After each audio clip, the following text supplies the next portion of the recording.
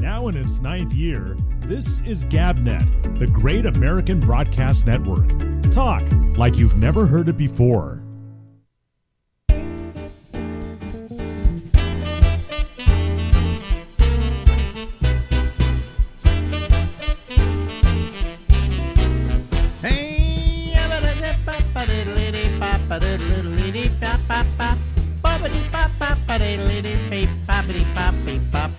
Yes, live from Harlem in New York, it's the Ramble. With me, I'm Alex Bennett, and we go to midnight tonight.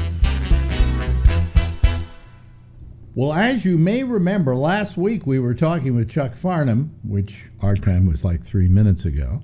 And right, it seemed like a long time ago. Chuck Farnham, if you don't know who he was, when I was in San Francisco doing my San Francisco program, which I think was the most popular program I ever did in my career, I suddenly had this guy come into my life, who was selling human bone jewelry. And one thing led to another, and after a while, you became a regular on the show, going out on the street, doing stunts and things like that. But before I go any further, there's one other thing we did that I remember, okay, and I'm sure you remember. We started a website. Yeah, we did. And it was, I'd have to say, one of the first websites. Certainly was right up there at the beginning. And you will attest to something which I've been claiming for years. I invented the podcast. Because I remember when I was out of work, I used to do a show from my house and put it up on my website, and people could go there, and we had a thing called Auto Alex that you could download. It was a program. Right. And then you put that on your computer, and every day it would go to see if I had a new episode, and then it would download it to your computer. Do you remember that? Yep. I was on those things. Yeah. Was that not the first podcast? Can you think of anything like that before it? No. Okay, so I'm right. You will testify if I have to go to court. I will testify that I invented the podcast. You invented the podcast. Because what Apple came up with years later, where you go to Apple and it will automatically download the latest of something to you, started with us. We did a lot of weird stuff. Well, we didn't do it with the website we came up with was the Surfing Monkey. Right. Yeah. After a ceramic monkey I found in Mexico. What it was, there were these. They weren't ceramic. They were almost plaster of Paris. Yeah, weird. They're right next to if you're going to Mexico, and I wouldn't recommend that. You know the little old ladies that breastfeed the babies right next to the border. No, they're right next to them. If you're looking to buy them. But anyway, it says it's this this little statue you can buy down in Tijuana or whatever, right? Of a monkey on a surfboard. Yeah. And I figured, who came up with that? What could you, And so we're sitting around my apartment trying to figure out what we're going to call the website. And I had one of these things. Either you got it for me, or I gave it to you. Yeah. You gave it to me, and I'm looking over there, and I said, "Hey, how about that? The Surfing Monkey." And I think Biedny, who was the other guy involved with it, Dave Biedny, said, "What do you mean Surfing Monkey?" And I said, "Look, Surfing Monkey." Yeah, and we figured, well, you surf the web. Yeah. And it's a monkey. Monkeys are always the Surfing Monkey was our website, and I think maybe there were 1,000 other websites in the world. If there was, yeah, maybe. Yeah. There were not many places to go. I will not lay claim to the first website, but I will lay claim to creating the podcast. Yeah. Gee, now I can sue everybody that does a podcast now, because I've got you to back me up on this one. Exactly. I'll show up in court for you. Yeah, yeah. So anyway, you remember one of the weird things that was on that thing that everybody told me not to do? What? I created a thing called Stoolie, where every day, if you did your daily, poop, you could take a photo of it, or you could write it and tell us about it. And everybody thought Nobody. This is not happening. I don't remember. I don't remember that, but we were getting thousands of people a day. See, I need people like Chuck to be my memory. Okay. Yeah. Yeah. No, we had thousands of people a day from all over the world looking for, the internet, things to do, and telling us how they pooped. It was, and I still have that. Well, I don't remember that, but I do remember the thing that got me in trouble was I had this guy who used to call me at the station who was in San Quentin. But he wasn't just in San Quentin. He was a special part. He was the special part. He was on death row. All right? I think he still is, Alex. I know he still is. I don't think he got out. Yeah. I mean, I lost track of him years ago, but I'm sure if I wrote him, he would write me back because he's got nowhere to go. Right. Well, he's not allowed to go anywhere. Yeah. Yeah. But anyway, he got the death penalty for, I'll tell you the story here. Wearing a woman's sweater. No, here's what the problem was. Here's what the problem was. I put this guy on our website writing a column of what it's like to be on death row. And I thought that was a terrific thing. Very altruistic, I thought. Not altruistic so much as it was an education for people. Here's what it's like to live day to day with a sword of Damocles at your throat, all right, ready to chop it off, ready to execute you, and living that day to day. And he wrote some fascinating stuff. I mean, you remember it. It was just great stuff. And it was called Dead Man Talking. I went up and visited him many times. Well, I went once with Lori Thompson, who was our newswoman, and she showed up wearing a sausage casing dress. Nice. And as she's walking into the prison, everybody's staring at her. And I'm going, why are you doing this? These guys are in here forever, right? Right. They can't afford to have a boner, I mean, it's just not a good idea. And we went to see Dean. That was his name.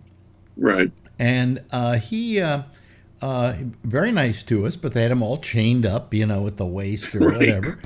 And because obviously we don't want to get killed. Oh, so you went on a media visit to and then they put us in a cell with him. Yeah. Oh, okay. Yeah. No. But they've got him all chained up and everything, like he's going to escape. Maybe he'd try to kill us, but then I'd get publicity. Anyway, so we go there, and I mean, I'm wearing like a pair of jeans, and they said, "Oh, you can't wear a pair of jeans." I said, "Why?" And they said, "Because if somebody wants to escape, they're probably going to be wearing jeans. So here you got to wear these special pants we have that you can put over your pants, and it's a pair of white pants." Okay. Yeah. And then suddenly, Lori mentions, "Have you looked at the crotch?" And I said, "No." There was a lipstick mark on the crotch, like lips. Of course. Right. Anyway. Yeah, I can believe it. That's how we met Dean, and we got a lot of trouble for running that column. Yeah, they don't like you to talk about. They don't like you to humanize. Yeah. A guy on death row. And I found him fascinating. I mean, I would talk to him on the phone and have endless conversations about a number of things, Yeah. He was not a stupid man. He had lived in Alaska, worked as a cameraman for CNN. Yeah. And I found him ultimately fascinating. But eventually he went and did the column for somebody else because he was offered some money for it. Nice. But we got a lot of heat on that deal, and he was an interesting guy. I mean, finally one day, my girlfriend at the time said to me, "Hey, what have you ever tried to find out what he did?" And I said, "I don't want to know." My relationship to him is not as a cold-blooded murderer. My relationship to him is, I said to him, "I'm not going to ask you what you're in there for." He says, "Well, I'm not in here for traffic tickets." That's what he said. You know. And it wasn't a single event either. Yeah, well, he said my girlfriend said, "Let's go. There's a library over there. Why don't we go over and see if we can find it in the magazine section?" So we look up the name and his name, and then he sure enough points us to an article in Red Book magazine called "A Kiss," and the article was called "A Kiss from My Killer," and it was about this guy Dean, who it turns out was accused of killing 5 women with his bare hands. Now that's craft. That's craft. And then Dean's, he did have big hands. Yeah, and he was found guilty of 4, and they kept the other one at bay just in case he got out of the other 4. Okay. And they you know how they caught him? He was wearing one of them sweater driving their car. I did not remember, but I'm sure. But anyway, he and I never asked him whether he was guilty or not, or ever to explain it. And I told him, don't ever do it in the column. You can say in the first column something like, "I'll just tell you that I believe that I'm innocent," and then go on with it. Right. In other words, we don't want these articles to be about you making a case for yourself. We want them to be about what it's like to live in San Quentin. Because there really was no case to be made. There was no case to be made. Yeah. So, but anyway, here's what happens. Here's what a terrible person I am. So the next time after I go to this library and read this stuff, I get a call, and it's a call from Dean blah blah blah at San Quentin. Yeah. Will you accept the charges? Right. And I'm thinking to myself, and I go, no, and I hang up because I am so frightened by what. The next time he calls, I take the call, and I said, I have to admit something to you. I was here the last time you called. I said, but I had read an article about you, and I kind of didn't know what to do. And he said, that's not uncommon. I'm used to it, And I said, and we got on with our relationship, Yeah. He would call me every Saturday, and we'd talk for a couple hours, Yeah, that was about $1 billion, wasn't it? Those calls, when you call, people call you from prison. Yeah. It's not a free call. No, it's not. You're paying like $4 a minute to talk to somebody. Yeah. And what kind of deal is that? Yeah. I never understood that either. It's like, why are we paying to talk to these people? Yeah. They don't have to pay for the call. Yeah, exactly. So, that we had a lot of fun. Yeah. It was nuts. And you moved you got to see him inside of like a cell. They used to have this big guest room there. Yeah. And you go out there and you could be with. Yeah, I forgot this about you. You were making it a hobby to get to know serial killers. All of them. Tell them who you knew, who you went to San Quentin to visit all the time. Listen to this, folks. You're not going to believe this. It was really weird. I went to see Dean one time, mm-hmm. and Dean had to go to the bathroom, which you're in a little, like, it looks like any doctor's office. I mean, with really heavy windows. Dean has to go to the bathroom, which means it's going to be a long time before he comes back because there's all kinds of searching that has to go on because he left my presence and came back. Mm-hmm. So Dean goes, well, why don't you talk to your buddy? And I go, who's my buddy, Dean? I came to see you. And he goes, don't you know him? And he points to Richard Ramirez, the Night Stalker. The Night Stalker. And I go, well, we have corresponded. One of the most notorious killers in the history of California. Exactly. And I go, I don't really know him. We only correspond. I've never met him. And he goes, well, it's going to take a while. And so I'm sitting there and I'm like, okay, I'm just going to do this. Mm-hmm. So I go over and I go to walk behind him. And I notice his wife, who is there visiting every day, is talking to another inmate. So I go to walk up behind Richard Ramirez. And he turns around, and as I open my mouth, he goes, Chuck, is that you? And at that moment, I knew I was in trouble. It just didn't make sense. And it was Ramirez. It was Son of Sam. It was Richard Allen Davis. I testified at Charles Ng's trial. Oh, wait a minute. You, number one, well, of course, the New York situation. Right. You never met him. Yeah. No, but he used to write and call all the time. Who? Son of Sam. Son of Sam? You corresponded with Son of Sam. Yeah. Well, I was trying to expand my, letter writing capabilities. Yeah, is he still? He's dead, isn't he? No, he's still around. alive? Richard's gone. Richard Ramirez. He got killed in prison, didn't he? No, he died according to the police, he died of natural causes.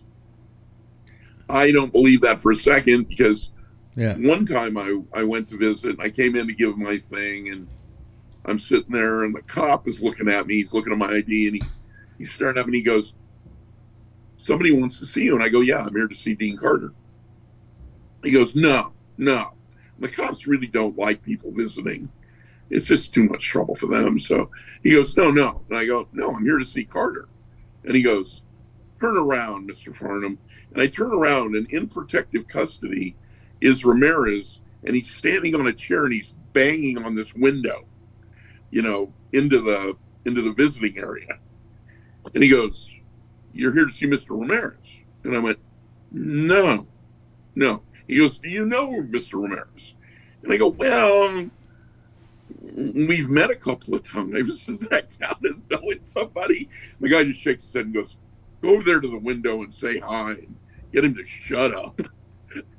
And I went over there, and Ramirez's wife would be muling drugs in. Or somebody would mule drugs in, because Richard was always in the visiting room. Well, he also had a lot of girlfriends, didn't he? I mean, women were... Well, yeah. There's this whole subset of human being that are women who are hot for guys on death row. Oh, massive. The parking lot is full of people. And what did you... Richard Ramirez, the Night Stalker, I mean, did you have a nickname for him, like Stalky or something like that? It's like, "Oh, hi, Richard. How are you?" Yeah. And he, occasionally he'd have teeth busted out. And I go, "Why? Where are your teeth, Richard?" And he goes, "Well, they beat me up because I said I'm not going to mule drugs in for them anymore." And I said, "You're doing the right thing, Richard." Yeah. Here I am telling the Night Stalker he's doing the right thing. Yeah. And he used to send, I got all kinds of artwork. He used to send, pictures of himself. You ought to write. You ought to put a book together about this. I keep hearing that. There was a book. There was a book you and I almost had published.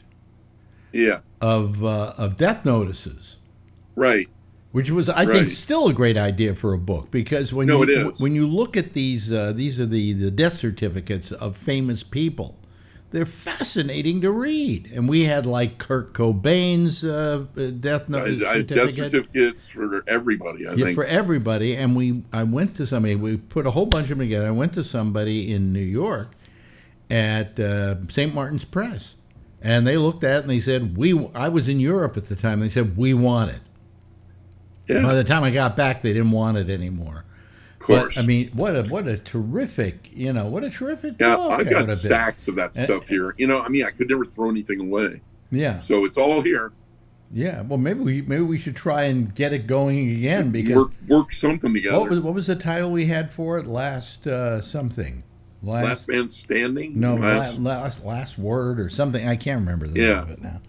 But Final Notice. Mm-hmm. Final Notice would be Final Notice. That was it. Final Notice. Yeah. So I mean, that's really, that's pretty terrific stuff. We had a great time. I don't think you could do it again today like we were. We couldn't do what we were doing. I couldn't do that show in the way that I did that show. It's not like there was anything that was terrible, but today, everybody's so sensitive about everything that we would have had a real problem, with some of the stuff we did. Well, because we didn't think about it. We just went, "Hey, this sounds funny to us. Let's go do it." Yeah. I mean, they weren't all home runs, but there were a lot of them. Yeah. you know. But I remember one of my little stunts was I had a girl write me who said who was a fan of the show. We had met her; she'd dropped by with her mother or something. She said, "I was going to go to my senior prom, and now I can't because my boyfriend left town. They moved somewhere else." And I went, "Oh, well, I know what I'll do. This is great for publicity. I'll take you to your senior prom." Oh, jeez. And I took her to her senior prom. And that Nice. relationship lasted 12 years. Wow. Yeah. You remember her. Yeah. Maybe. Yeah. Yeah. She was 18 by the time we, started dating. But That's good. That's good. But I for took you. her out on her senior prom, and I do remember the one moment that I had her out at the senior prom, and there were some kids there. I went to the bathroom, some kids there, and they went, "Gee, he doesn't look like he goes to school with us." Yeah. And I well, looked over at him and I like said, a "No, monitor. no shit, Sherlock." It's like, what were you, the hall monitor? Yeah, something like that. But no, it was her date for the night. We took her out to a nice dinner, and we had a limousine, and we took her to the prom, and it was a beautiful night for her. So I always used to be able to tell people, my girlfriend, the first time I met her, I went out to her senior prom. Yeah, that's good. That's That's how far I'll go to get laid. No, and I don't know if you want to tell the story, but that couple that came over to your house one time. What's this? You remember that? I don't know how you ended up meeting them, but they came back to your house, and the whole thing was they just wanted you to watch them. No, they wanted to watch. Or they wanted you to be part of that? watch. He wanted to watch. He and his wife have. No, he wanted to watch his wife have sex with me. Nice.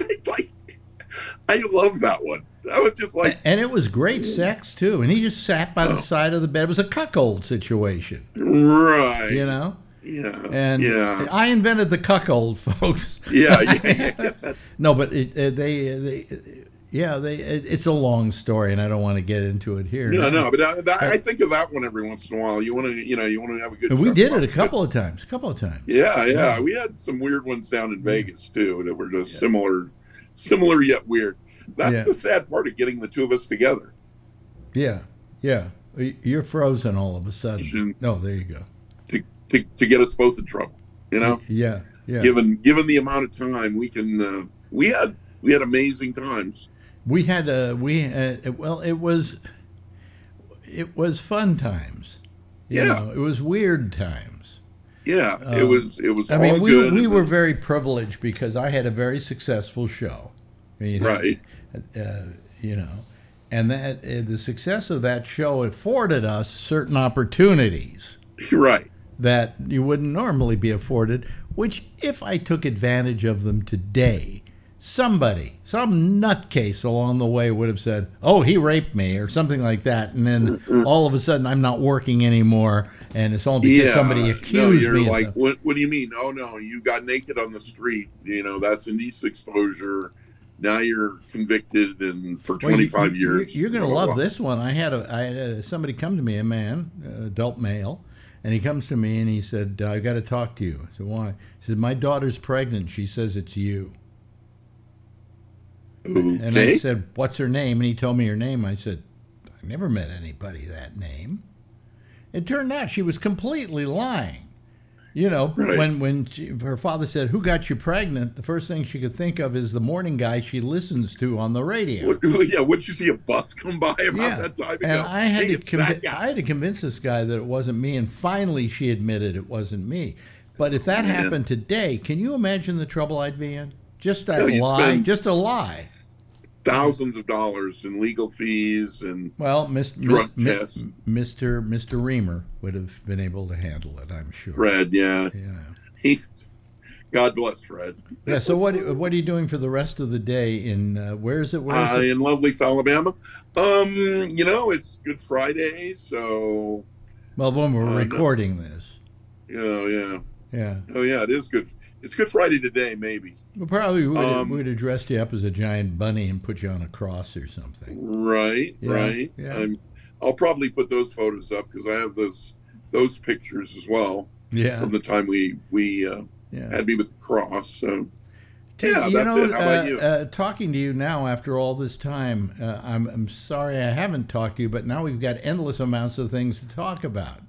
Exactly. And we probably should do another one of these because we still got much more stuff to cover, and I think we will. But right now we got to call it a close. Ladies and gentlemen, Chuck Farnham. Thank you, Chuck. Bye. Now in its 9th year, this is GabNet, the Great American Broadcast Network. Talk like you've never heard it before. Yes, after all these years, getting back together with Chuck Farnham has kind of been a pleasure. And he will be here again next week. Let me just get my... every now and then, Wednesdays, I always have to, like, reset everything. Okay? There we go. There we go. Okay. How's that? Is that nice? Okay, that's good. Anyway...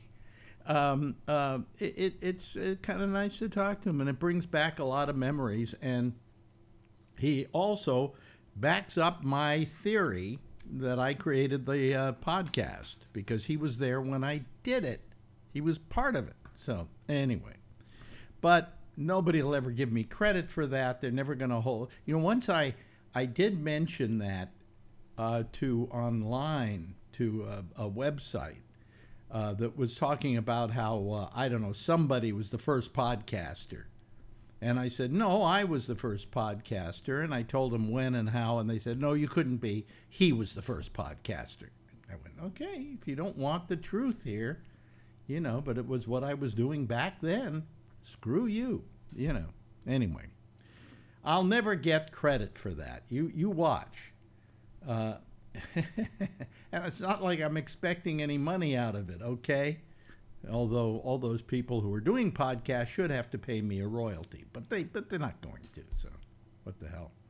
Let's start bringing in some of these people to the podcast. Bring them in on the Zoom podcast. This isn't a podcast. I don't know what this is. I have no idea. Anyway, hello, Charlie. How are you, Charlie? I'm doing great. There he is, ladies and gentlemen. What does it say today on your T-shirt? Science? Oh, the good thing about science is that it's true, whether you believe it or not, or whether or not you believe it. Yeah. Science is true. That's right. Not every bit is exactly correct because somebody has to interpret it and figure it out and so on and so forth. There used to be a saying that came from The Old Man and the Mountain, I think was the book, and it was, nothing is true, all is forgiven. Okay? And I thought about that for a while, and I went, well, that's not true, because how can all be forgiven? I don't know. I came up with a reason why that wasn't true. But anyway. Hello, Jeff. How are you? Good. How you doing? And hello to Brian. How are you? I am fine. How be you? What's going on in your life? Tell me something exciting that's happening in your life. Well, something very exciting has happened in my life, but I can't talk about it. So, Oh, okay. yeah, I can't talk about it. One day I will. Ever? Oh, okay. Oh, no. Eventually I will.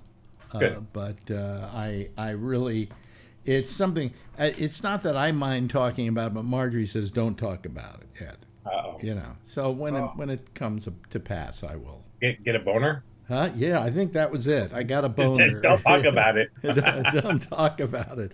I don't want to. Hey, what about Lori Thompson? I know you were trying to get a hold of her or something, and have you guys communicated back and forth? Yeah, we have, but she keeps saying to me, well, she said, I'm going to, I don't know, South America. Okay. I'll let you know when I get back. So I about the time she was getting back, I wrote her a text and said, well, now that you're back, you want to do one with me? And she says, well, I would, but I've got, get a hold of me next week. So then I got a hold of her the next week, and she says, well, I've come down with something or another. I can't remember what, and I can't do it right now because I'm not well. So I said, okay, well, I'll get back to you. I just gave up, you know. I mean, I'd like to do her, of course. I'd love to have her on here. Yeah, that's tough. I've had some friends like that too. Same thing. You try a few times, and then after that, it's like, I want to talk to you. You know what? I want to hang out. If you want to hang out, you call me. So yeah, after a while, you give up. You know, yeah. It'll happen. Well, the sad part about it is, I mean, the situation with Chuck, which was kind of made it all interesting, was that we didn't talk to each other for almost 25 years because of a falling out we had. And it's just nice that we are talking again. You know, it's nice after all this time, because whatever I enjoyed about Chuck, I still enjoy. So that's good. And you get to enjoy him as well. Yeah. You know. Yeah, it brings back some memories. When you guys are talking about some things, I sort of remember some of those crazy things. Yeah. Your times in jail, stuff like that. Who's in jail? No, you don't say stuff like that. Because then some people are going to go, Alex was in jail? And that's Not Alex, Brian. Brian said it brings back memories. I said, your time in jail? It was prison. Prison, by the way, not jail. Okay. Prison. I stand corrected. Yeah. What time did the show start? Did I miss a lot of it? Yeah, we talked about you the entire time. Yeah, we're about ready to sign off now. You're calling too Okay, late. everybody, goodbye. Yeah, we'll let you sign off before the rest of us. Goodbye. Okay, See you later. What time does the show start? Don't you know what time the show starts? What kind of what? Right now, a few minutes ago. I stopped taking the heavier version of my pill now, and my eyesight's getting better. Really? Yeah, it's like blurry a lot, you know, but it came back. So let me just see here. I just want to do something here just so I can make sure this is okay. All right, there we go. But anyway, so as my eyesight is better, and I'm not as loopy. I'm still a little tired and everything, but you know, it's I may try and stop that drug altogether if I can, because what good is it doing me? I bump into walls, you know. Hello, Kevin. How are you? All right, how you doing, Alex? Yeah, how you doing? I'm laughing because Albert, when he was on the Monday show, I was listening to you guys when I was driving home from Lodi, but he made you ask everybody how they were doing. Yeah. Actually, that was the whole hour. Yeah. Yeah, because funny. Albert said, "Gee, how's everybody doing?" I said, "Well, let me ask them one by one." One by one. and then they would say something, and then I would talk with them for a while about it, and then I get to the next person and elaborate. By the time I was finished, the hour was up. Yeah. And we found out actually how everybody was. Yeah, we found out some interesting things about people too. Yeah. I forget what they are now, but they were interesting at the time. Well, mainly because you're like me, you really don't care about what other people do. Yeah. Oh yeah, what are you doing? Huh? Huh? Exactly. Right. You didn't hear what I said, right? You know, what's his name was? Yeah, I don't know. And then, oh man, that one guy. Oh man. What? Okay, I'm drawing a blank. Michael Sheen. Charlie Sheen. He was talking to somebody. He was being interviewed by somebody, and he would listen, like intently listen to them while they were talking, and to the point where then there's like this silence in between because people weren't like not interrupting you, but how you sort of continue the conversation really very tight, right? Right. And he has this thing about listening, but the listening, how he listens, like so uncomfortable because he just listens every single word coming out, and then when you stop, he's still waiting to make sure you're done. Well, actually, my technique in interviewing people was I stared at them throughout the entire interview, looked at them directly. You know, and the reason for that is that I felt I could orchestrate them with my eyes. In other words, let's say they said something, too many interviewers would then jump in with something they wanted to ask next or something like that. But if they had just paused for like a couple of seconds, the person would have elaborated on what they were saying. Yes. So what I would do is I would look at somebody intently while I was interviewing them, and then if they paused, I would just kind of go, and then they'd feel compelled. They feel compelled to keep talking. Yeah, they keep going. And that's how that was my secret of interviewing. You know who does that? Who bugs me the most is Bill Maher. Bill Maher asks a question, and then when their first statement of that answer is done, he's looking at his cards already for the next question. And I'm like, well, shut up. Let him elaborate on what he was just talking about, because now you're not just getting the answer, but you're hearing the story behind the answer. You know. Well, I had a woman who I worked with at Sirius who gave me a bad time because she says, "You never prep." And I go, "Why should I prep? I'm curious." You know, I never prepped for interviews. A few times I missed things because I didn't, but that was rare.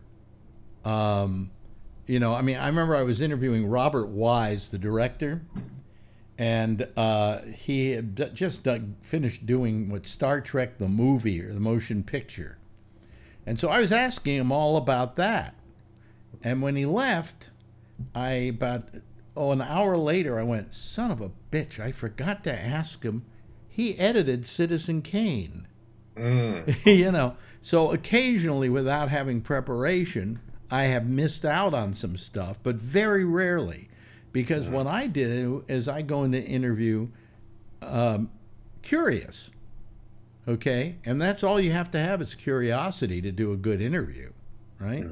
Oh, good, I'm glad it's Tony. I never thought I would say that, but I'm glad it's Tony. Oh my God. Hi, neighbor. Because no other Tonys can now call.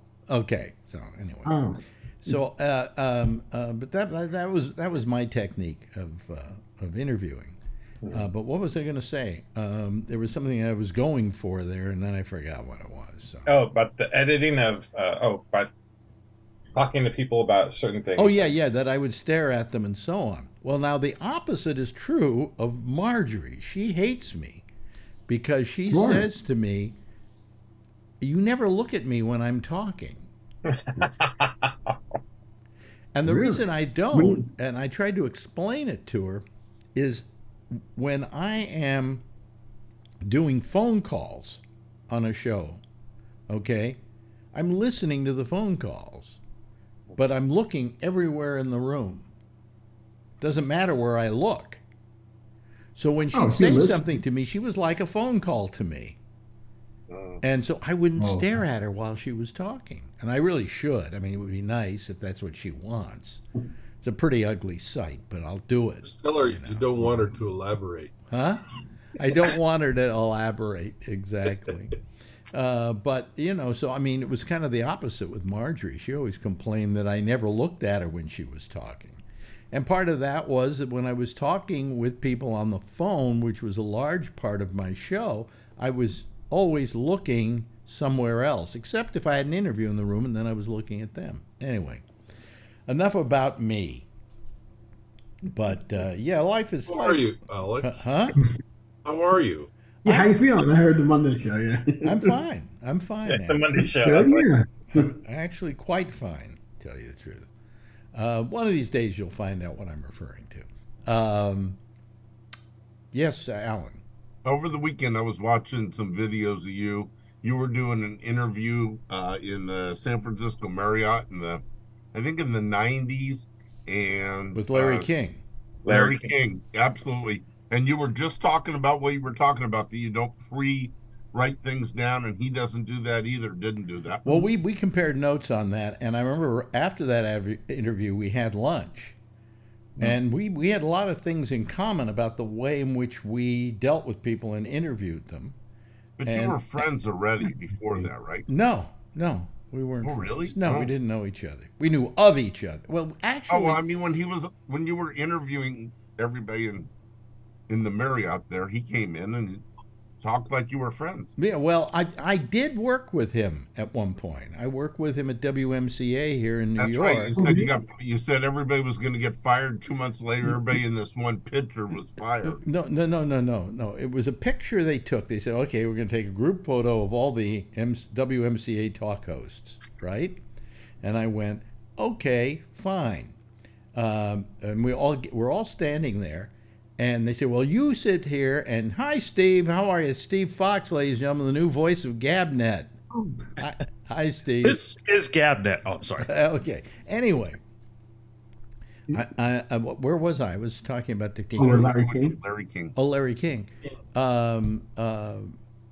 That I they were taking a picture of the group of us, and so they say, well, you stand here, and you stand here, and you stand here, and in the picture, it's a great picture. I mean, it was Larry King and Sally Jesse Raphael and a couple other people I can't remember right now, and it was I and somebody else, and we were on the edges of the group.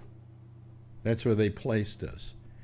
And I said to him afterwards, I said, you know why we're on the edge? And he said, no. And I said, because we're going to be gone within 2 weeks and they can crop the picture without us in it. And sure enough, 2 weeks later, we were both fired. Really? Yeah. So, yeah. I still have that picture somewhere. I don't know where, but, But Larry King was in there. I remember that. I remember that. Do you remember it? You both got fired within very close time period. But this was in New York. Maybe I don't remember that. This was in New York. This was in New York. I thought I heard you talk about it. That's probably what it was. So I mean, there was wasn't there a video with you and Larry King in San Francisco? Oh, that's what I just brought before up. you came. Sorry. I just dropped in. Yeah, well, and actually, we ran it on this show. I've run it on this show before. Maybe I'll run it again. It's like 45 minutes. Good interview. It is. And considering he's dead, he won't want any residuals. So but you just go lay it on his grave. Give him a couple bucks. Yeah. But no, I remember that discussion I had with him after the show. We went and just had a bite to eat, and we were talking about just interview technique, and he and I had the same theory about it. You don't prepare for an interview because if you should know who the person is. You should have a basic thumbnail of who the person is.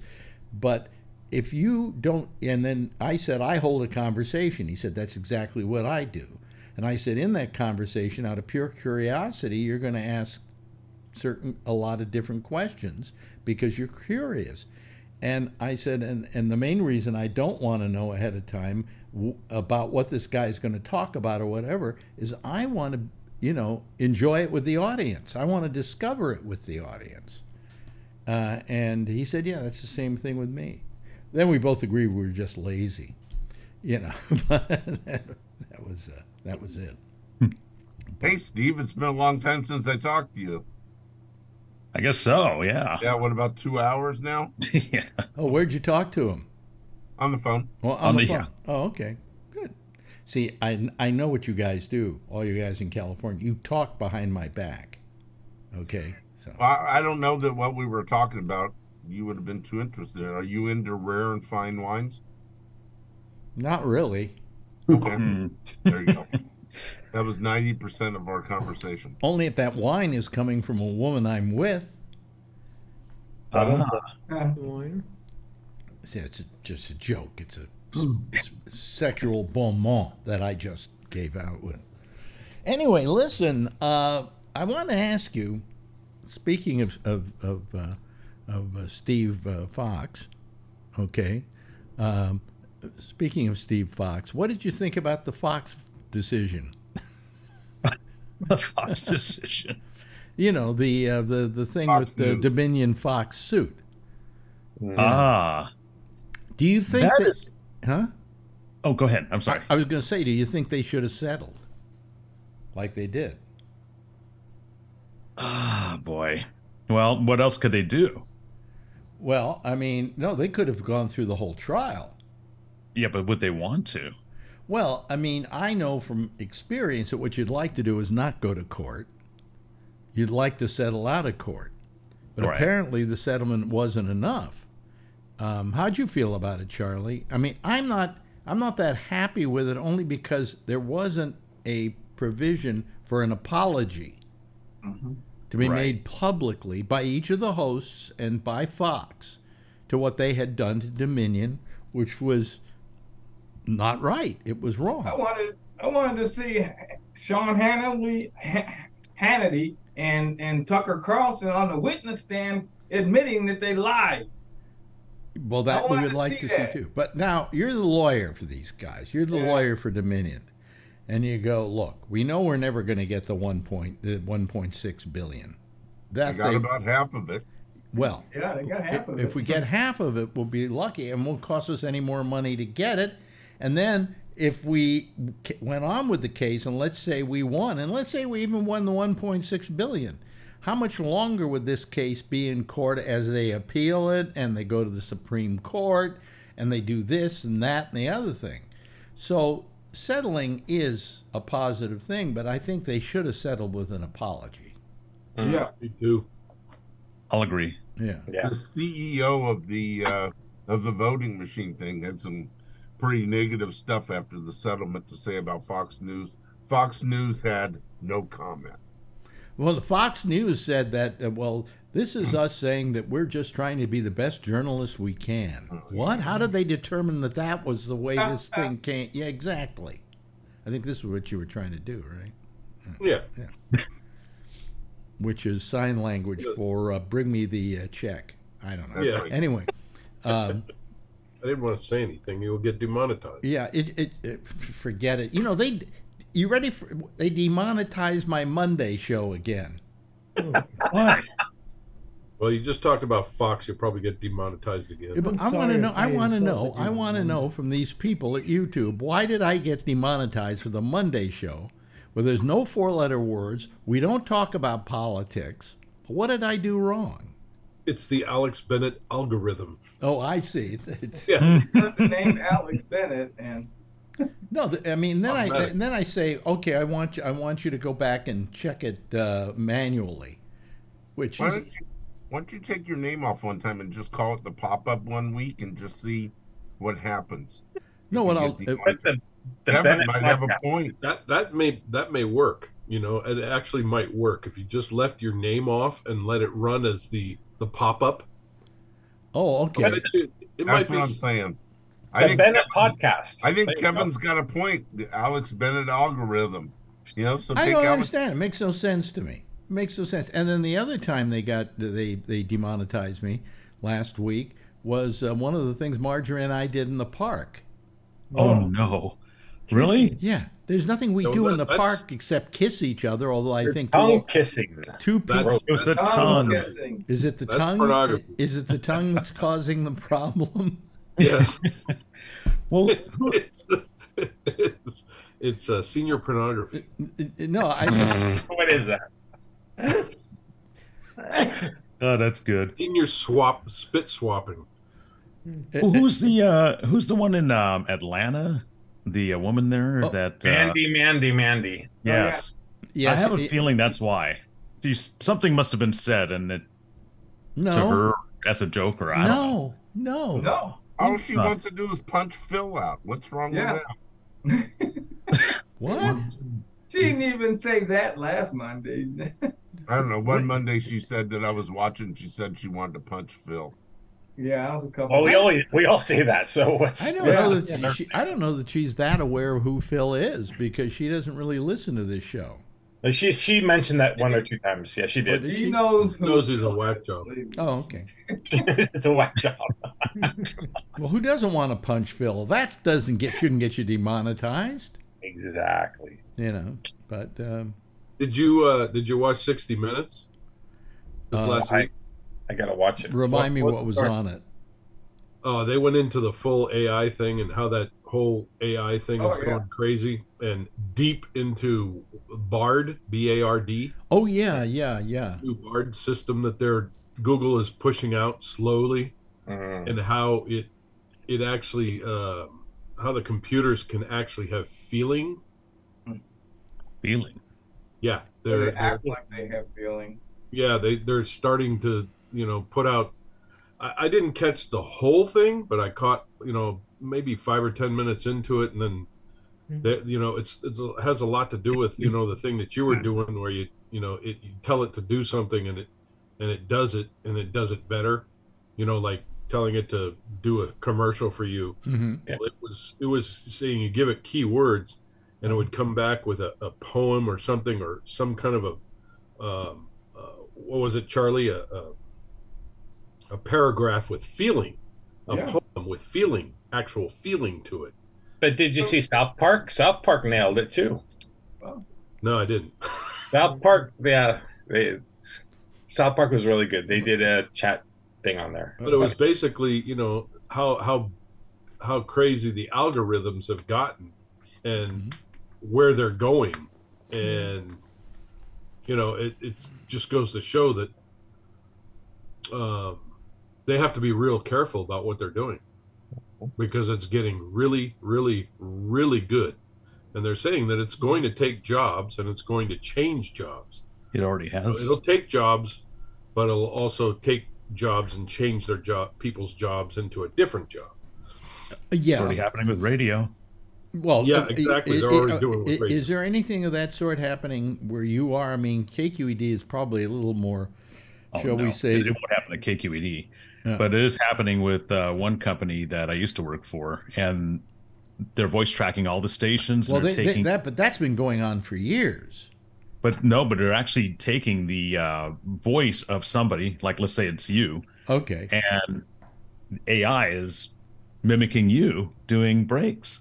And they were talking about that. They were talking about putting the voices and the faces and voices to the faces. Well, can you say something that you never said? Yeah. Considering radio is on the election is going to be brutal with stuff like that, this coming election. Yeah. Well, considering that you know, that now I forgot what I was going to say. Yeah. You'll remember. Talking about AI. We're talking about AI. But I mean, I was talking about the fact that AI. Oh yeah, what I was going to say is that they. I think yes, it can replace a lot of people in broadcasting. It probably could. You could probably do away with the disc jockey and just have somebody, some voice, come on AI, you know, reading a script or whatever, or even making up its own thing. I mean, I see that as entirely possible. But radio's on its last leg. Mm-hmm. And that's another part of this, okay? So that being the case, maybe AI isn't what killed radio. It's probably radio that killed radio.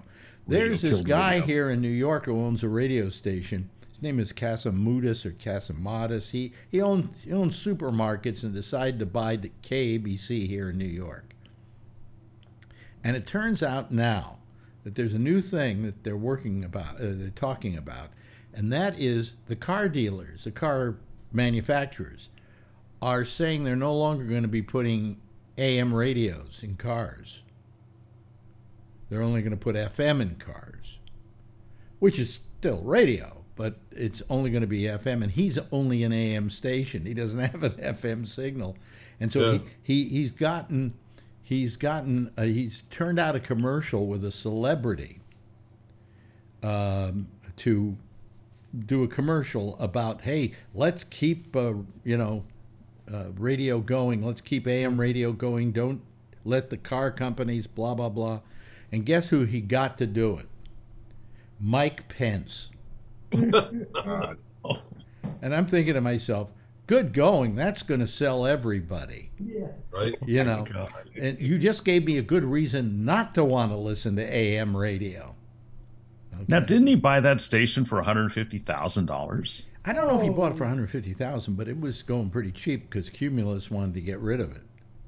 Wow. You know, so he bought it, and you know, I mean, I guess he's doing okay with it. God, if it was that cheap, I would have bought it and let Alex Bennett run 24 hours a day. Well, the last thing I would buy if I was going to buy a radio station is an AM radio station. Oh, right. But the last thing I do is buy a radio station. Yeah. You know, now what has radio been replaced by? Hey, the podcast. Yeah. Boy, isn't it amazing how things get worse and worse and worse and worse? I mean, now any amateur can do radio. Now, I don't mind the democracy of that. That any of you guys, if you wanted to, could start a podcast. And maybe if you're really good at it, a lot of people would listen to it. I like that democracy. But the thing is that there's too much of it. Mm-hmm. You know, how many podcasts are there out there? 300,000? Some amazing amount. And you go... Oh, it's crazy. And I'm fighting for, you know, a handful of listeners here, and you know, I could up the ratings on Gabnet if I just do a murder mystery story. Ooh, those are You good. know, which I refuse to do, of course. And then again, I don't know of any murder mysteries that I want to. I mean, I see it happening in TV too. I mean, if you ever see some of these shots, like I've seen it on CNN or even the Today Show or whatever, when they pan back, and you used to see 5, 6 cameramen, now you see maybe 2, and the other shots are probably, you know, remote cameras setting up in the rafters that they just take a shot You're of. lucky that you see anybody behind the cameras. Not only that you see anybody behind the cameras, because they're probably robots now. Well, most TV stations, local TV stations, employ robot cameras. Okay. Right. However, I was talking to somebody. Who was I talking to? It was an interview I was doing today with Steve Kravitz about the fact that when I here in New York, one of the only outfits that ever had me on any kind of a regular basis, were 2 people. One was MSNBC in the early days, and I was on every week with Tucker Carlson. Okay. I'm sorry. I know, but it was Tucker Carlson. He was very nice to me. I can't complain. Okay. And the other was, because they were right across the street, Fox. And every time I did Fox, treated great, you know, respected, not. And when I went there and did them, I went, this is amazing, because over at MSNBC, I was just sitting in a room with a robot camera in front of me, talking to the robot camera. Over at Fox, 3 cameras, and there's a human being behind every camera. And I mentioned it to to Kravitz, and I said, come to think of it, the other day I was watching that show, Outnumbered, you know, and they sometimes take a shot of the whole room with the cameras, and there is a camera person behind every camera. Yeah. So of all the people in the business, to try not get cheap with that, I think if you go over to MSNBC, those are all robot cameras, I'm sure. Yep. You know. That's what I was trying to compare, because I've seen that. Yeah. So I mean, I gotta hand it to Fox. At least they, you know, I mean, even if it's a union thing, all the other places have been able to force the unions out, or you know, or in negotiations say, well, we want to have robot cameras now, you know. But anyway, I'm saying something nice about Fox. They just treated me fine. You know, I can't complain about the way they treated me. It's how they treat the rest of the country. Well, no, it's their ethics. You know, they have no ethics. Lights, camera, bullshit. Well, I explained, you know, why do we have ratings? Do you know why we have ratings? I know, probably Mr. Fox knows it. Money. But then again, he's a KQED. They don't give a damn about ratings, or do they? Money, because Money. Yeah. yeah, money to bring in new sponsors. But Yeah, here's the bottom line. You want to know how many people are watching you, because that's what you base your advertising rates on. It's called cost per thousand. So you can have only 5 people listening to you, but if your rates are cheap enough for 5 people on a cost per thousand basis, you can sell advertising. But it's that if you're going to sell advertising and you're not getting good ratings, you're going to have to sell it for less. So this is why they were so panicked over at Fox, because they saw a diminishing of their audience when they made the call on Arizona for Biden. They lost a lot of people. And what does that mean? That means less of this coming in. So how are we going to make more of that start coming in? Hey, why don't we go after Dominion? You know? And that's what Dominion was counting on in their argument, is that they did it because it made them money. Not because they believed it to be true. They knew it not to be true. And yet they, you know, persisted. So that's what goes with that. Historically, though, has Fox been this bad? I don't think so. I mean, back in the day when you were on it, was it that bad? They were known as pretty right wing. I mean, I remember once I told you'll hear this on the interview with Kravitz, I think tomorrow night. I said, Kravitz, I distinctly remember being in the makeup room and they had the most modern makeup room you ever saw. They spray paint the makeup on you. Yeah. Right. Okay. And good makeup woman, like I said, made me look terrific. She said, "Yeah." She says, "So what do you do?" I said, "Well, I have a radio show over at Sirius across the street, Sirius XM." So what kind? I said, "Oh, a little bit of this, a little bit of that, a little bit of politics." Said, "Oh, where are you politically?" I said, "Oh, I'm way to the left." She looked at me and she said, "You're in a lot of trouble here." I remember that. Got him out of the picture. But I went in and did this show, and they were very nice to me. And by the way, it was a panel, and we did have like a libertarian, and we had me, and then we had, I think there was another liberal on there, and then there were a couple of right wingers. It was a very balanced group. Now I don't know if that's true today. You know, the only time I ever watch them is to go over and look at outnumbered so I can see if I can look up their dresses while I'm watching them, you know.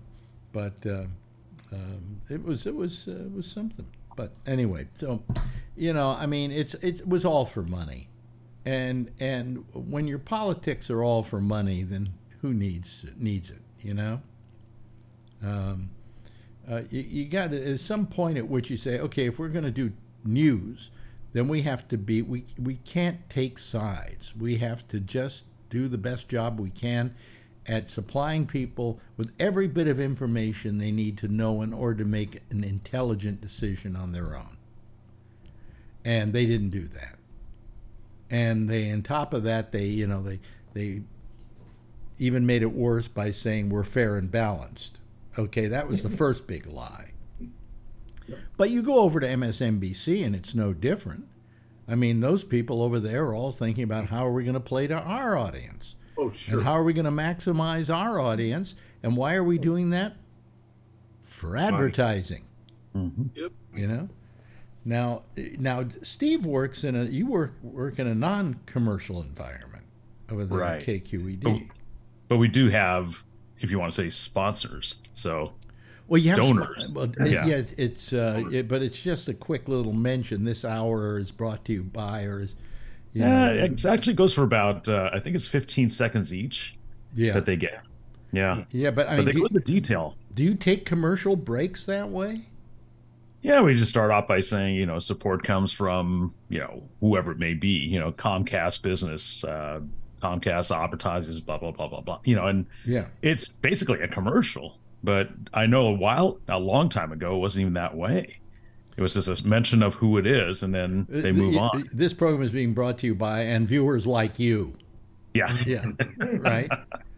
That's it. And now it is, you know what they've done, PBS has done. They still don't run commercials much on their TV stations, on the TV stations that are running stuff. Mm-hmm. But if you go over to their PBS website, their app, okay, you better bet your life there are commercials there. Oh man, they're a whole minute on the air. Yeah, they'll run a minute commercial before the show. But they didn't say they were non-commercial. So no, they're on an app, so they're not broadcasting. I guess they get away with that. They can get away with it, exactly. People would get very mad if they ran real heavy, long commercials on say KQED. Well, you have a listen one morning or afternoon, like through All Things Considered or one of the other shows that are on there. Mm-hmm. You'll find me talking for about a minute and a half, going on with all these sponsors and all these things that the station's doing and whatnot. Yeah. It's huge. So, and they're getting the advertisers, and then the advertisers, well, I shouldn't say advertisers, donors, and then the donors are actually getting results. So it's working out really well. Oh, yeah, well, of course. But I mean, do they care at KQED Radio, which you were with? Do they care that what the ratings are? I mean, do they? Yeah, they do. They do. And do they tell you, hey, let's do more to get the ratings up there and so on? Or Well, they have, they talk about KCBS, because it's going head and head with them, and we're always beating them. But every once in a while, they will come in and beat us, and it's due to a ball game or something. I don't know what. See, what most else. people don't know what we're talking about in the rest of the country, but I got to tell you, folks, this is the most unusual story ever. For years, KGO was the #1 station in San Francisco, 35 years running. And then all of a sudden, one day, they went from what was called the diary method to the it's like a PPM or whatever it is. Well, what you do is you carry around a little a beeper-like object, and the TV stations, radio stations, so on, put out with a signal to say what the station is. So it does the monitoring, and you don't put it down in a diary, and that changed everything. Okay. I thought the FCC required them to send out that signal. No. If they don't send it out, they don't get rated. Oh wow. Okay. So what happened is that it became the order of the day, and all of a sudden KGO, the station which for 35 years was #1 in the Bay Area, was suddenly number 30 or something like that. And guess what became #1? The non-commercial station KQED radio. Oh. Who would have thought? Because, they didn't even rate KQED in the past because they would only rate commercial stations. Right. But then they were somehow, I don't know, forced or told that they had to include non-commercial stations in what they were rating, and you guys became #1. The only problem there is you really couldn't sell a whole bunch of commercials. You could only sell like one an hour or something like that. But that must have driven the rest of the industry in San Francisco crazy. Oh, it did. And someone's coming through my gate. Really?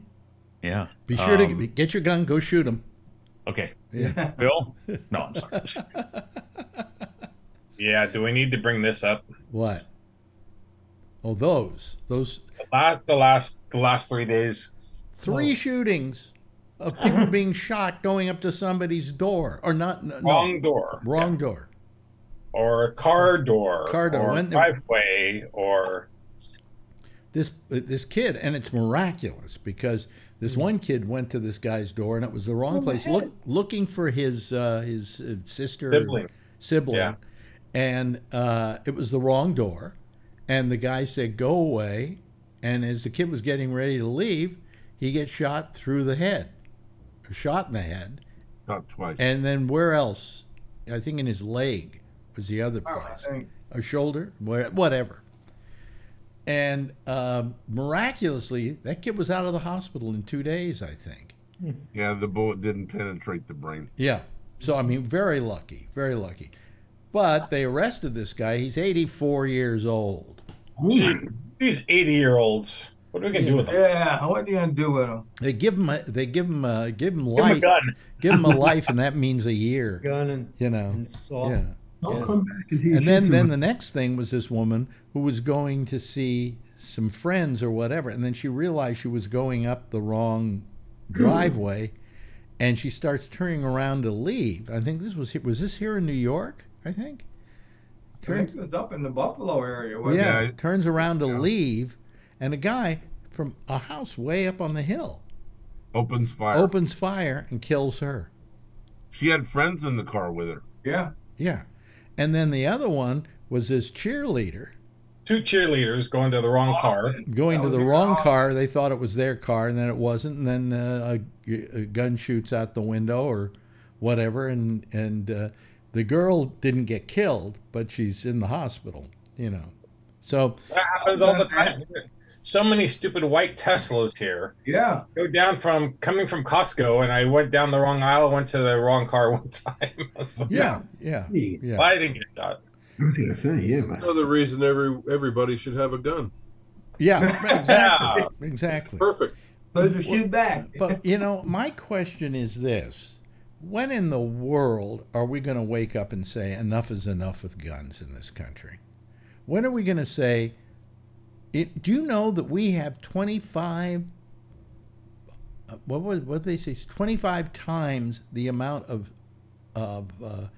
homicides with guns over the next country of our kind. I don't know what you would call us. 25 times the homicides. Don't you think homicide, murders? Yeah, more deaths with from guns than countries that are in active warfare have. Yeah. Well, I don't know about that, but I think it's probably true. Look, Google it. You know, I mean, the amount of I think it's time that we started saying enough is enough with the guns. Okay, you know, obviously, it's like as I said before, it's like if you have a kid and he doesn't play with his toys right, you take his toys away. You don't let him play with them for a while. You know, the fact is, Americans do not use their guns properly, and it needs to be done away with. You know, the NRA just held their convention last weekend. Some states have red flag laws, like California, New York, and stuff like that. Not southern states. And what they do is, if somebody's stupid or crazy with a gun, you turn them in, and they take their guns from them. But what if the first time they get stupid or crazy with a gun, it's like this 84-year-old guy who then shoots a kid in the head? I don't just okay. So I mean, red flag laws are really weak. It's only meant to kind of make the populace feel better that we're doing something. That's my point. They need to be stronger laws. No, they don't. No laws at all. I say, hey, if you don't have a reason to have a gun, and if you're a policeman, you have a reason to have a gun.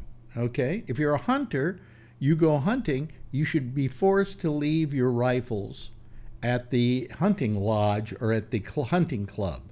That's what they do in Australia. It's what they do in England too. You are not allowed to have a rifle unless you keep it at a club. Okay. These things, you know, it's just let's get the guns out of the hands of people. Let's just not make them available to people.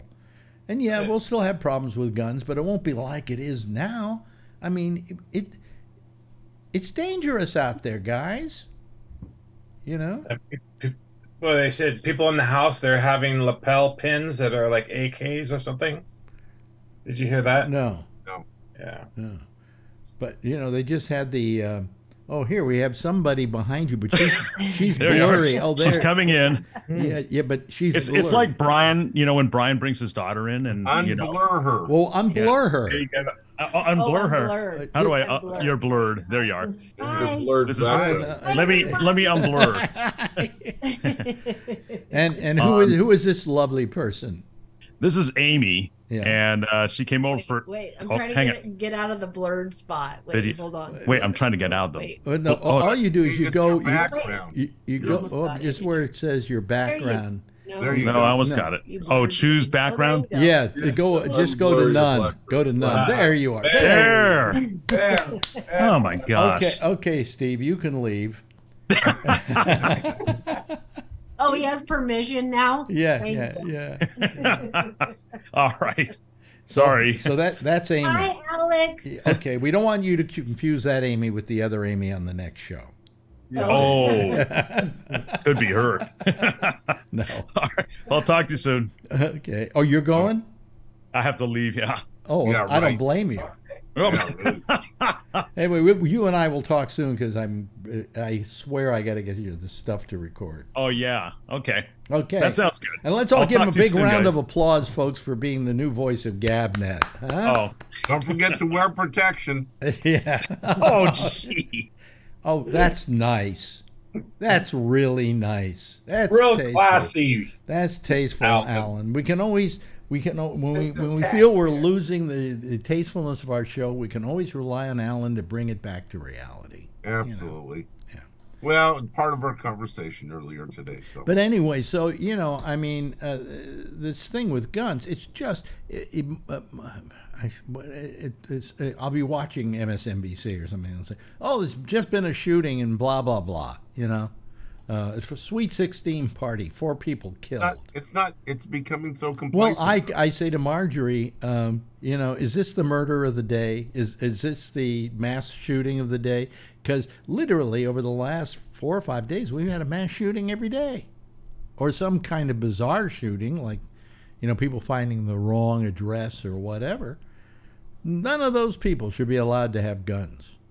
Right. You know, they did. The one who shot the girl and killed her from his house, they just put him in jail without bail.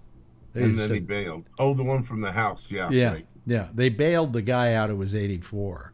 Mm-hmm. And he's only being charged with, I think, second-degree assault because the kid's on the mend now. You know, he's up and about and he's doing okay. Why not charge him with attempted murder, shooting through a door? Well, there is a case here to be made for a racial event. You know, Absolutely. So, whatever. Hi, Jeff. You haven't said anything tonight. Well, that's true.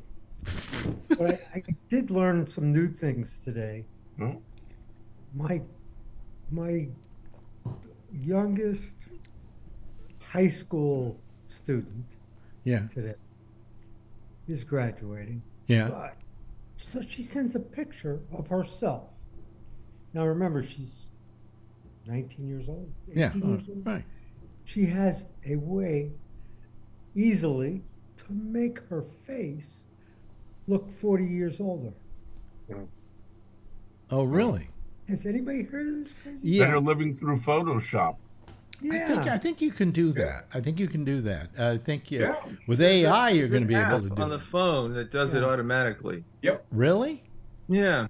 What's it called? Ray's really 17. He just looks 60. What's there's it a call? few of them that all you do I is see. Yeah, I see the app. It's called the Look Like Marjorie app. Turn it on now. I can see what you look like. Oh. No. So what my son did, he called up his sister and says, "She looks just like you." Oh God!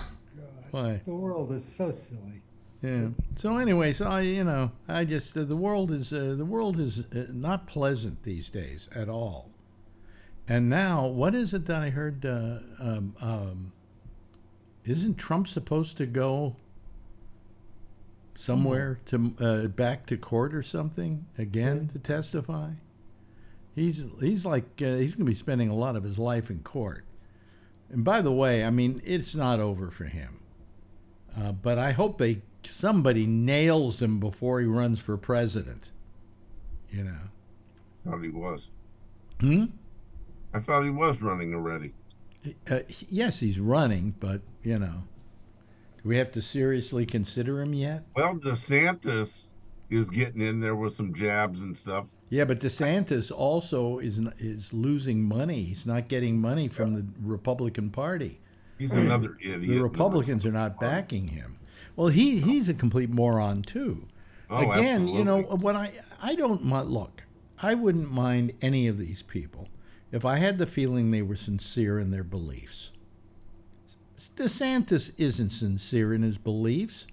He's trying to say whatever he thinks will get him the vote of his constituency. And right now that constituency is Republicans because the Democrats don't matter. He's got to get nominated first. Because if you ever notice, when these guys play to their base, and then Hello, everybody! You have reached Green Room on Air, and this is your host, Ray Renate, formerly called Ray Renati, and this is my little... Is there a reason why we should be hearing your show? Can I have your autograph? Ray? I was editing it, and I forgot to turn off You're editing a show while you're on this one. That's quite rude, Ray. And now we can't even hear you. Now Ray. we can't hear him apologize. I'm done. Jeez Shit. almighty. Well, I couldn't stay away from Hold you on guys. a second. I didn't hear what you said. I'm editing tomorrow night's show. Yeah. Let me... Boy. Multitasking. Anyway. Well, that's why I get paid the big bucks. Ray, huh? Anyway, where were we? Oh, you're listening? What were we talking about? I'm having a hard time. I'm so sorry. You stopped me from concentrating. I can't remember what I was talking about. We talk about Trump maybe having more trouble. Oh yeah, no. What I was saying is that when Trump was running for the Republican nomination, he was playing to that base. When he suddenly was running for president and he had to play to everybody, his whole tune changed.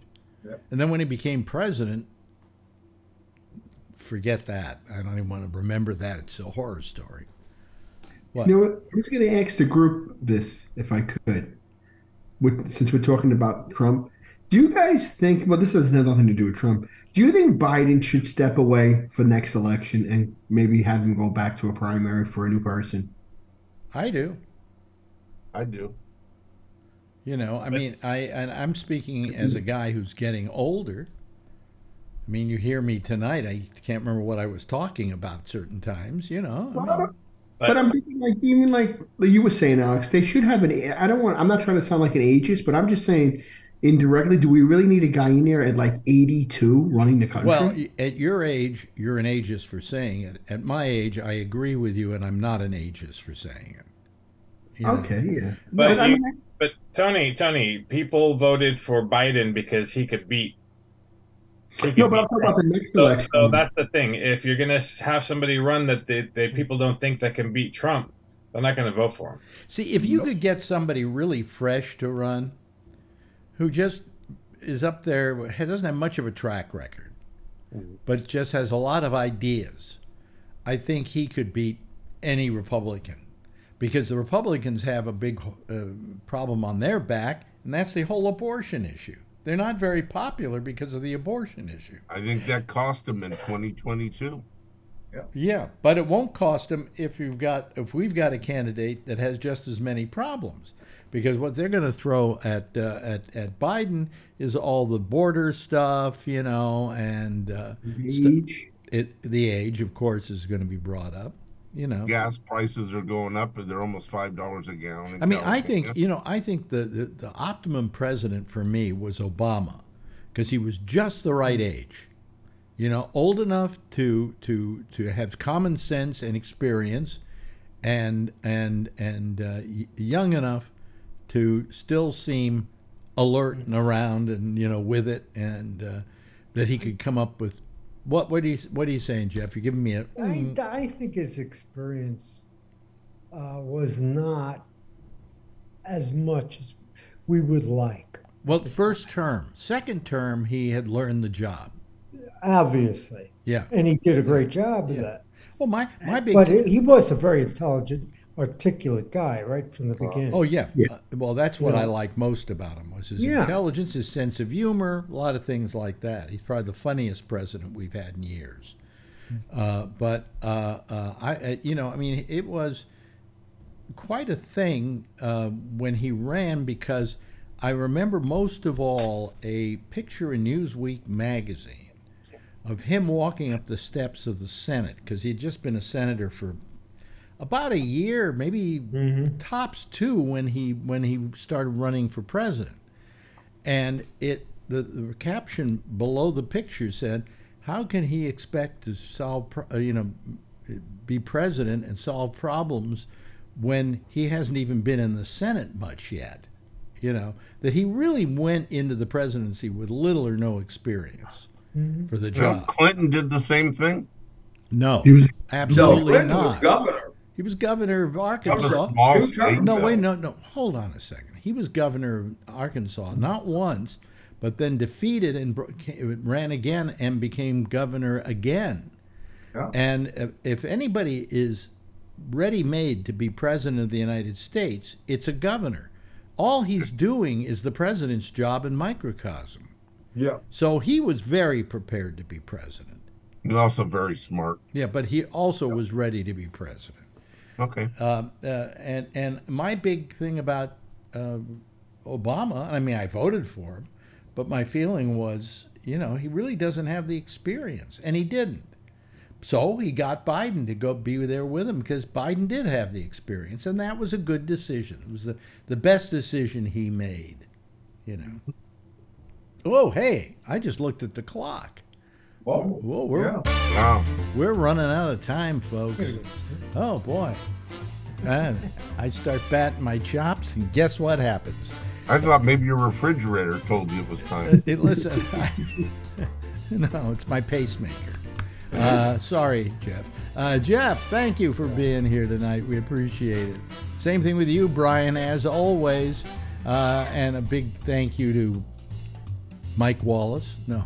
Charlie Wallace. Oh, Mike. Yeah. Thank you to Kevin. Thank you to Alan. Thank you, Tony. And thank you, Ray. Are you finished editing yet? I am. Okay, good. And thanks also to Steve Fox for being here earlier. We'll see you all again, hopefully next time, tomorrow night, same time, same station, in life. Give yourself a big wave goodbye, and I'll wave goodbye at you. Okay? There they go, folks. There's our people. Let me just hang up on them here. Anyway, that's it. We'll be back again tomorrow night. Same time, same station in life. In the meantime, as always, stay tuned for The Intersection next. Gabnet Live is the place to call on Skype. I'll see you tomorrow night. Same time, same station in life. And in the meantime, if you see her, tell her I love her. Good night. I'm running out of time here. I got to speed up. Hang on.